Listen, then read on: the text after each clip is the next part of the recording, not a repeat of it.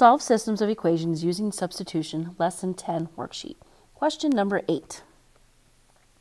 I want to isolate the top x, so I need to do the inverse to negative 3y, so I'm going to add 3y to both sides.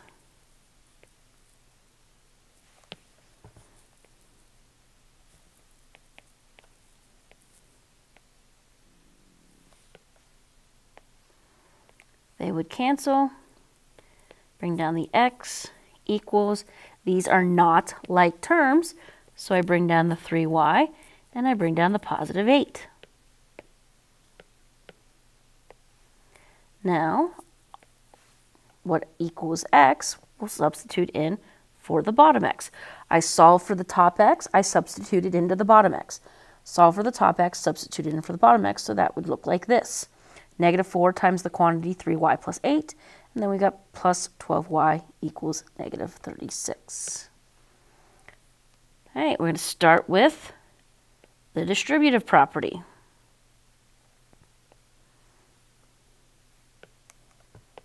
So negative 4 times 3 would give me negative 12y. Negative 4 times 8 would give me negative 32. Bring down the plus 12y. Keep your equal signs lined up. Bring down the negative 36. And now we combine like terms.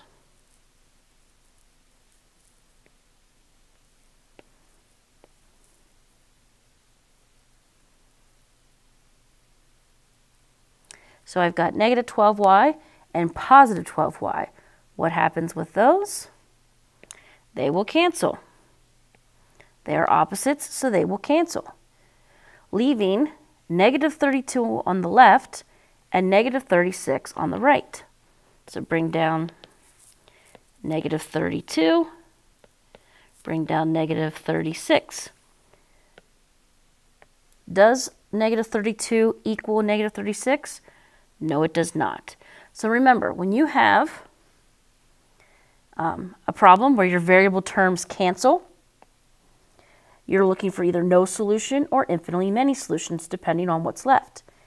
In problem number 4, the two numbers were equal to one another, and that is why it was infinitely many solutions.